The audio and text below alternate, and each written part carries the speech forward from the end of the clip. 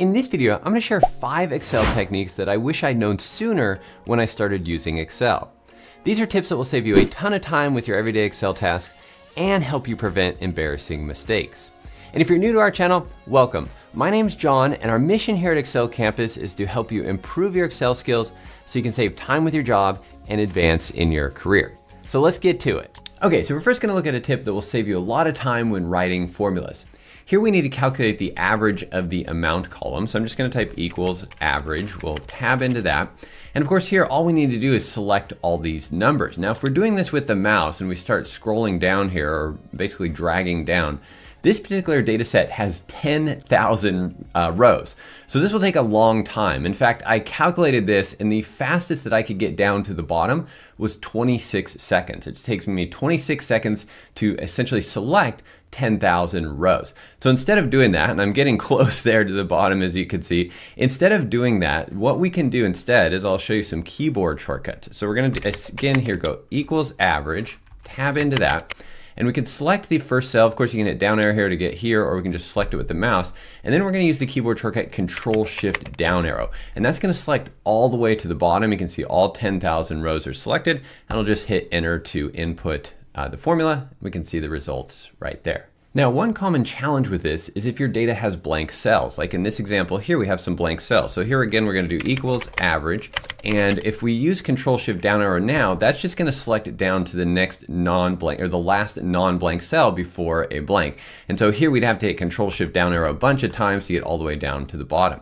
So one other thing we can do here is instead use Control-Shift end. Control-Shift end on the keyboard will get us all the way down to the bottom as well. And then again, we'll hit enter to input the formula. Now, Control-Shift end will also select out to the right. So if we're gonna do the same formula here, just select this cell, Control-Shift end is gonna select all the way to the right, however much used data or used cells you have out to the right. So at this point here, we have 2 columns selected. We obviously don't want that. Here, what I can do is hold Shift and press left arrow, and that will bring it back. And if I have to go back maybe 3 rows or something like that, or I'm sorry, 3 columns, just hold Shift and continue to hit left arrow. That'll get you back to just 1 column selected. And I just want to jump in here and quickly say that as you're watching this, if you feel like you already know all of these techniques, then this will be a good reminder to teach them to your coworkers. That's as long as you like receiving high fives and pats on the back. And then if your data is in an Excel table, like this data is here, we can use a keyboard shortcut here. I'm just gonna select the first cell, and the keyboard shortcut is Control Space. And that's going to select the entire column. So very simple shortcut. If you'd prefer to use the mouse, you can also do that with the mouse. I'm gonna, again, just select here, input the function, and then I'm gonna hover my mouse and over the top half of the header row here of the column until it turns into that down arrow. It's very hard to do. It's only 3 pixels tall, this kind of this drop zone here. But if you can get it to turn into a down arrow, then just click. That's gonna, again, select all the data in the table column. This is called the data body range of the table. For this next challenge, we need to find matching values. So in this example, we have some order data over here, and then on the right, we have our customer data table. And we need to look up the phone number in the customer data table here for each of these customers, each of these order rows. Now, when I first started using Excel, the way I kind of would approach this is just hit Control F on the keyboard to open the find window.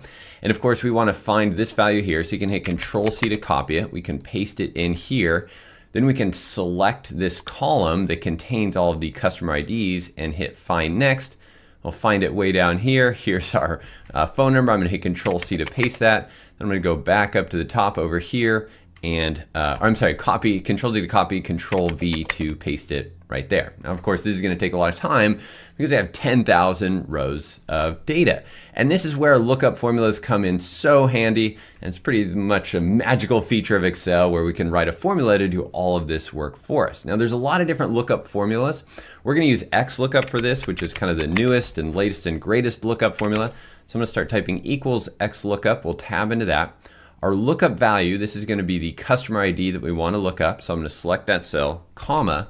Our lookup array is the range that we're going to look into. And in this case here, it's gonna be the customer IDs. So I'm gonna select this first cell, hit Control-Shift down arrow to go all the way to the bottom there. I'm gonna hit F4 on the keyboard to make that an absolute reference. So as I copy the formula down here, this reference to these cells does not change. Comma, our return array is going to be the results that we want to return. And in this case here, it's the phone number. So I'm going to select the phone number column here. Same exact thing, Control Shift down arrow, F4 on the keyboard to make that an absolute reference, adding those dollar symbols there. And this is all we need for Xlookup. There are additional arguments, as you can see here. These are all optional arguments. And this is really all we need for Xlookup. So we'll hit enter. So you can see that instantly returns the phone number, which is awesome. But where the power of Excel really comes in is if you hover over the bottom right corner here, this is called the fill handle of the cell, and then double click. That's going to copy all of these formulas down. And as you can see, we instantly get the results. If we jump all the way down to the bottom, instantly get the results and all of those lookups for 10,000 rows of data. So lookup formulas are amazing. They will save you a ton of time, and I'll put some links to some additional resources in the description below to learn more about Vlookup, Xlookup, and the other formulas. For this next challenge, we're going to look at combining or consolidating files. So in this example here, I have these instructions where I need to follow these steps every single day to open up this new export of leads and copy and paste the data to the bottom of this table over here. So we'll just take a look at that, and I'll show some tips to do this kind of manually in Excel, but of course we can speed this process up, which I'm going to show in just a minute. So first of all, we're going to say don't convert here on our CSV file. Here's our CSV file here. We need to remove some of this address info here. So I'm going to select those columns, right click delete, or you can use Control minus on the keyboard. And then I'm just going to select all this data. I'm going to hit Control Shift End, Shift left arrow over, hit Control C to copy that. Then I'm going to jump back over to my other file here, Control down arrow to go all the way to the bottom, hit down arrow again, and then Control V to paste. And I'd have to repeat that every single day. And of course that can get boring and tedious, and you might start making errors in this process. So let's take a look at a way to clean this up and make it a lot faster. And we can do that with a tool called Power Query. Now, if you haven't heard of Power Query before, that's absolutely okay. I'm gonna give you a really quick crash course on it. So we're gonna go to the Data tab of the ribbon here, and over in the Get and Transform Data section, this is all the Power Query buttons. We're gonna go to Get Data, From File, and we're gonna choose From Folder. And that's going to prompt us to select the folder where our leads, or where our files are stored. So our leads files are all in this folder here. They're all CSV files. We'll go ahead and hit open. And that's going to show us this preview of the contents of the folder. You can see all the CSV files here. Down here, I'm going to choose Combine and Transform Data. And that's going to open up this preview window of one of our CSV files. We don't need to make any changes here, so we'll just hit OK. And then that opens up the Power Query Editor. Now this is a window that opens up on top of Excel, and there's a lot of buttons here to do different types of transformations. We're not going to get into all of those right now, but essentially I'm going to do those same steps, which is first just select these address columns. I'm going to select this one, hold Shift, select this one here, right click, remove those columns, or you can use the delete key on the keyboard. Now this is not deleting the data from the CSV files, it's just deleting it in memory here in the query. And that's all the transformations we need to do now. Of course, you could do a lot of other transformations here if you needed to sort this data, or maybe filter out some rows or things like that. There's a lot of buttons you can see up here to do different types of transformations. But I'm just going to go to the Home tab, Close and Load. And then that's going to output all of the results right here. And as you can see, all of the data has been combined. Power Query did that when we chose that combine and transform step. So all of the CSV files are stacked on top of each other here, and we have all of the data ready to go. And what makes this extra magical is when we come back the next day, let's say we get new data and we download it, it's here in our downloads folder. All we need to do is take this data, or the CSV file, drag it into our leads folder. So now we have data for day 5 here. We'll jump back over to Excel, and here in this table, we're going to right click, refresh, keyboard shortcut is Alt F5. That's going to rerun the query, do all those transformations, delete the columns and everything like that, and add our data to the bottom. We can now see that we have data for day 5 here. If I hit Control down arrow to go all the way to the bottom, we have our day 5 data added right to the bottom. So we no longer have to do all of those manual steps. Of course, in this example, it's very simple. I only had one transformation to delete some columns. But of course, realistically, you probably have several, if not dozens, of transformations you have to do to clean up your data. Power Query can help you with all of those and then fully automate the process so you never have to do those again. It's an amazing feature of Excel, and I have additional videos on it. And again, I'll link those in the description below. Next, we'll take a look at a way to save time when creating summary reports in Excel. So in this example here, we have our leads data that we looked at in the previous example, and now the boss wants a report to know how many leads we're generating every day. And so for this, we're kind of going to do this the manual way and write some formulas against it. Of course, we'd need to know or get a list of all of the unique values from the date column here. There's a lot of different ways to do that in Excel. If you're on an older version of Excel, you might just select all the data here. Let's just put our report over here. I'm going to hit Control V to paste, and then I'm going to go up to the Data tab here and choose Remove Duplicates. And that will remove all of our duplicates. Of course, I forgot the header row there, so we want to delete one off of there. I'm already making mistakes. And here we could do a count if type formula. And of course, our range will be this column over here, comma, and then our criteria will be this cell right here. We'll hit enter, and you can see that we get 418, and then double click to fill that down, and we get all of our results. Now this report's not very flexible. What happens when we add another day, right? There's things we could do to make it a little more flexible by using the unique function here, the new unique function. If you are on a version of Excel that has that, you could use the unique function instead to return this list of unique results, but still is going to require quite a bit of work. So one way that we can make this a lot faster is by using a pivot table. Again, kind of an advanced feature, or sometimes thought of as an advanced feature of an Excel, but it can actually make our lives really easy. So I'm going to click any cell inside the table here, go to the Insert tab, and we're just going to choose Pivot Table. That's going to ask us where we want to put it. We'll put this on a new sheet. And this is essentially our summary report. And to build out this report, over here on the right side, we have the pivot table fields list. This is a list of all of the columns in our data set here. And all we need to do is take the date field, and we're going to drag that into the rows area. And you can see that's automatically going to give us this list of unique values from that column. And then for this, we can just take the name field or any of the other fields and drag it into the values area. And that's automatically going to give us a count. It's going to do that calculation for us to give us a count of the number of rows for each of those dates. And so this is very flexible. And with pivot tables, it's all drag and drop. If I wanted the dates across the top, I can move it up here to the columns area. And now I have my dates across the top instead. And a lot of different things here we can do to quickly create summary reports without having to write any formulas. I have a popular video on how to create pivot tables and dashboards, and I'll link that in the description below. And finally, we're going to take a look at another way to automate common Excel tasks. So if you've seen any of my other videos before, or even throughout this video, you might have noticed that I always have this top row here that contains the title for the sheet, and it always looks the same. Now to format this, these are the steps that I'd have to go through to kind of manually set this up.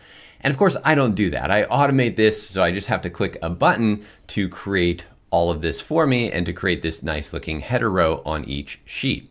And for this, Excel has a great feature called macros. And essentially this is a coding language that's built into all Office applications that allows us to write code to automate processes.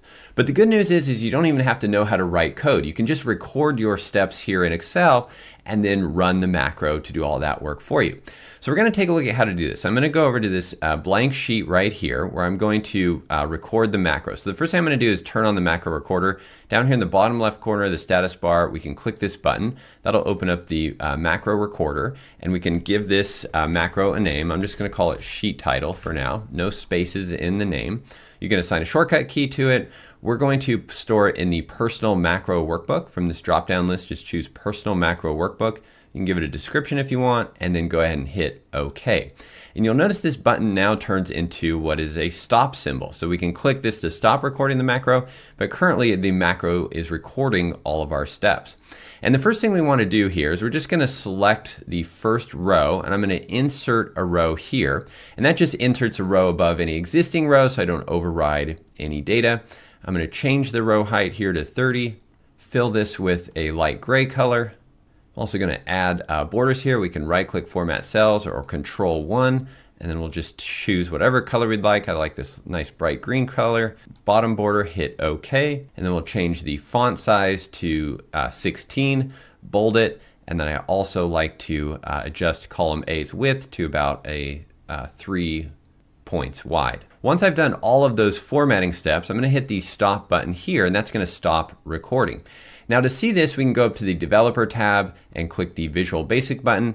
Keyboard shortcut is Alt F11. If you don't see the Developer tab, I have a separate video that explains how to enable it, and I'll link that in the description below. Or you can just hit Alt F11 on the keyboard, and that's going to open up this window here. And over here on the left side, we'll find our personal macro workbook. It's named personal.xlsb, and then we can go right here into the module. You'll probably only see one module down here, but essentially we're going to expand into the modules, find the module, double click that, and here's all of the code that the macro recorder just recorded. Now you can read through this, and a lot of it just kind of is self-explanatory here in terms of the borders that we added. We changed our row height to 30 and things like that. But you don't have to know all of this code. Of course, it's good to learn, and I have additional resources that will help you learn VBA. That's the name of this coding language. But you don't necessarily have to learn it all in order to run this macro. What we can do is just close this window down. Now let's say we add a new sheet to our workbook here. So we're going to have a new blank sheet. I'm going to go up to the View tab, or you can go to the Developer tab, but I'll go to the View tab here and click the Macros button. And then here's a list of all of our macros. Now I have a lot of them because I have a lot of macros in my personal macro workbook. So I'm just going to scroll down to find the one we just created, which is again called Sheet Title right here. Select that, and then I'll just click the Run button, and that will run that instantly. And now you can see that I have my sheet title right here, and of course I can type a title up here. It's bold, 16-point font, and everything's ready to go. And you can also add a custom ribbon tab, like I have one here called My Macros, where I've added all of these macros from my personal macro workbook, including the sheet title macro. So now when I open up any workbook or add a sheet to the workbook, I can just go right here, My Macros, Sheet Title. That'll run that macro there, and I can do that all with the click of a button. And as you can see, I have a lot of different macros here to do very common, everyday Excel tasks. I do have a separate video that explains the personal macro workbook and setting up these custom ribbon tabs in a lot more detail. And again, I'll link that in the description below. So I'm curious to know which of these videos was your favorite, or which one you'll be using the most. Leave a comment below and let us know. And there are links to additional videos that go deeper on each of these topics in the description below as well. If you enjoyed the video, hit the like button and consider subscribing. Thanks again for watching, have a great day, and I'll see you in the next video.